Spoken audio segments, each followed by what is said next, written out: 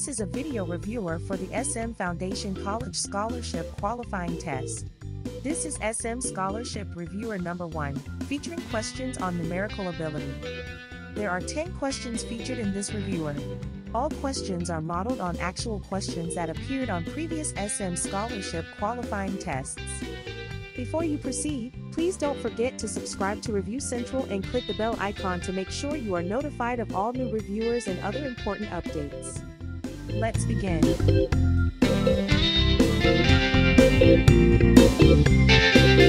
Question number 1. What is the arithmetic mean of a set of 20 numbers if their sum is 340? A. 15. B. 16. C. 17. D. 18.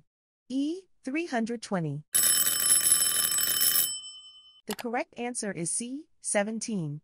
The arithmetic mean of a set of numbers is simply the average of the given numbers. In this case, we don't know the specific numbers, but we were given their sum and the number of elements in the set.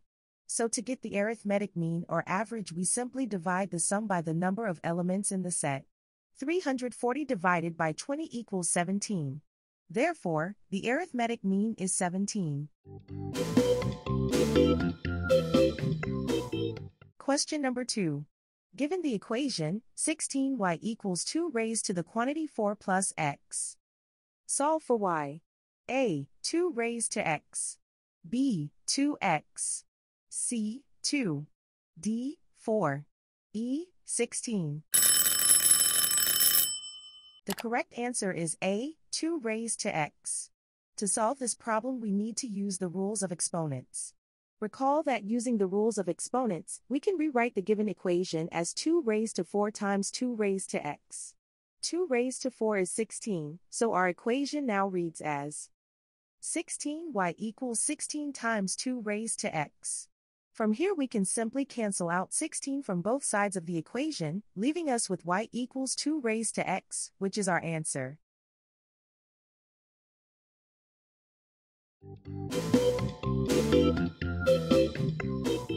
Question number 3.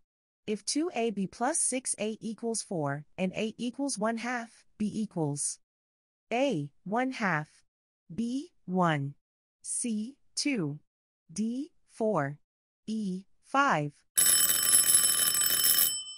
The correct answer is B. 1. This is a simple algebraic equation. To solve for b, we first factor our 2a from the left side of the equation. Then we substitute the value of a. Simplifying, we should quickly arrive at b equals 1.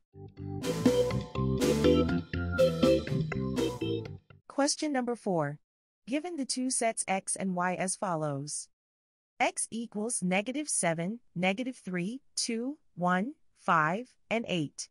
And y equals -8, -3, -1, 2, 5, 8, and 9. Which of the following is equal to the sum of the elements of x intersect y? A. 0. B. 4. C. 6. D. 12. E. 16. The correct answer is D. 12. Step 1. Find the intersection of x and y.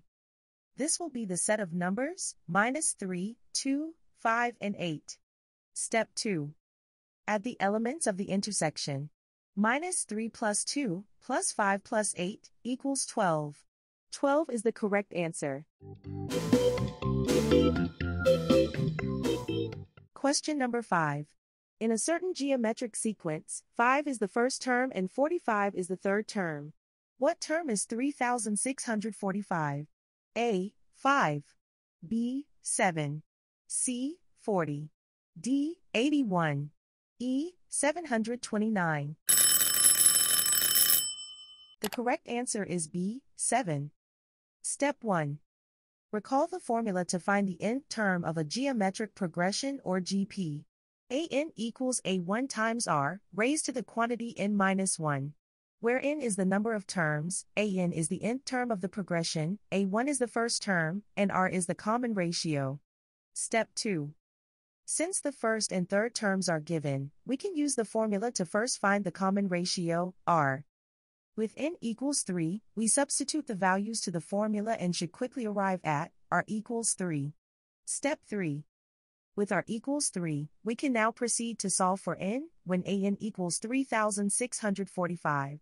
3,645 equals 5 times r raised to the quantity n minus 1.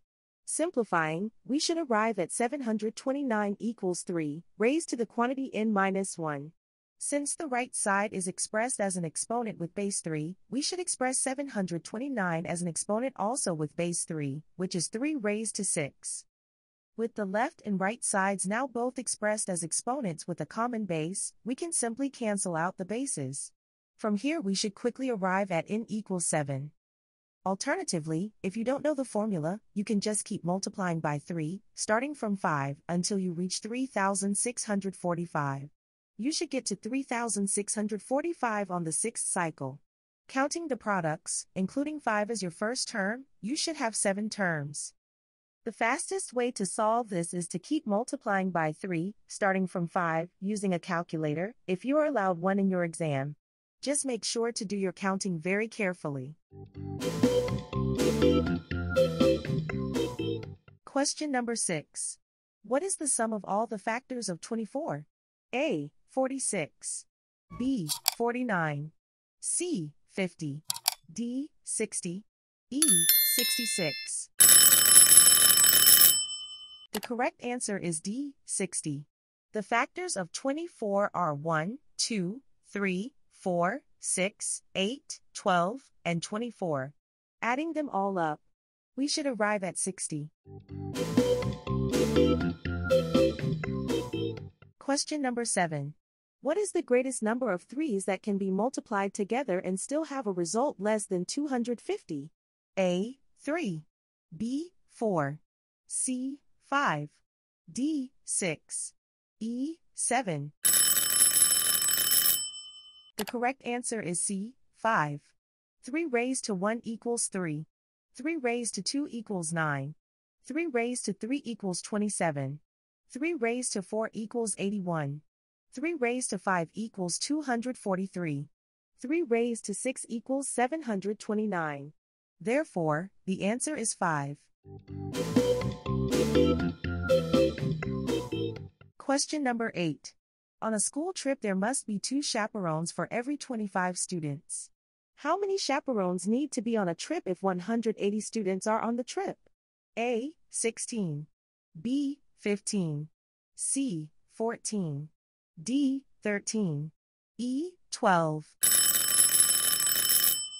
The correct answer, B. 15. This is a simple ratio and proportion problem. Let's write the ratio and proportion equation as follows.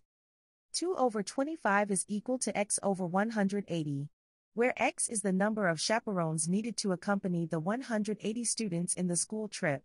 Cross-multiplying, we simply solve for x, and should quickly arrive at x equals 14.4. A chaperone is a person, so of course there cannot be 14.4 persons. But 14 persons won't be sufficient to satisfy the 2 is to 25 chaperone to student ratio, so it will have to be 15. Question number 9. Point A's coordinates are x equals 3 and y equals z, and point B's coordinates are x equals z and y equals 10. If the slope of line AB is 6, z must be A. 4. B. 5. C. 5.5. D. 6. E. 7. The correct answer is A. 4. Recall your slope formula given 2 points of a line. The slope, m, equals rise over run, or y2 minus y1 over x2 minus x1. Substituting the values of the slope m and y1, y2, x1, and x2 from the given coordinates of a and b, we should arrive at the equation. 6, which is the slope, equals 10 minus z over z minus 3. After cross-multiplying, we should be able to quickly solve for the value of z, which is 4. Question number 10. What is the area of the figure as shown? A. 10 square units. B. 20 square units. C. 30 square units. D. 40 square units. E. 50 square units. The correct answer is B, 20 square units. Let's recall our Pythagorean formula and use it to find the length of the base. C squared equals A squared plus B squared, where C is the hypotenuse of a right triangle, and A and B are its two other sides or legs. Remember that the Pythagorean formula works only with right triangles, so we'll have to split the given triangle into two, as shown. We should arrive at the values of B1 and B2 as 7 and 3, respectively. Therefore, B equals 10. Finally, with both the height and the base of the triangle already known, we can now solve for its area. We should quickly arrive at 20 square units as our correct answer.